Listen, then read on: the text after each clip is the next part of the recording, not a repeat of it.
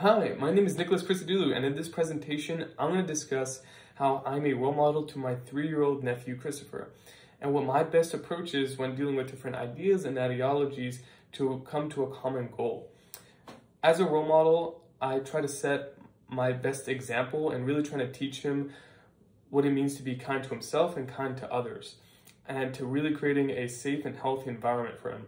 I believe that this has really good tie-ins with what it means to be a good RA, because you really want to teach those who are around you and living next to you to be kind to themselves and to those who are living next to them, as well as creating a healthy and safe environment in which they can feel good about living in so they can study and be successful. There are many times when you work with people with different ideas and beliefs when trying to work towards a common goal.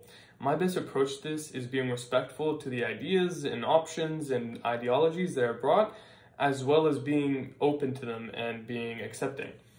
I currently play for the intramural flag football team, and there's many times when the team has different ideas on what we should do and different beliefs on the strategies.